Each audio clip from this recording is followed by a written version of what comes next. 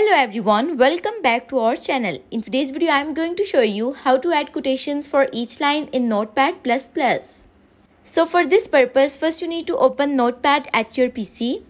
Once you open Notepad at your PC, then here you can see this text.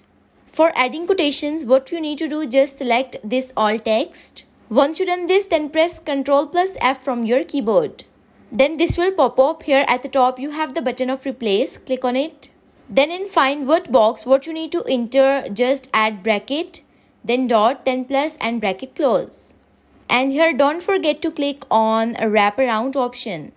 Then on this page at the right side, you have the option of replace all or find next. Click on it. Once you click on it, then here you can see that quotations for each line in Notepad is added. So this is the easiest and simplest way of adding quotations for each line in Notepad++. So that's all for today's video. Thank you so much for watching.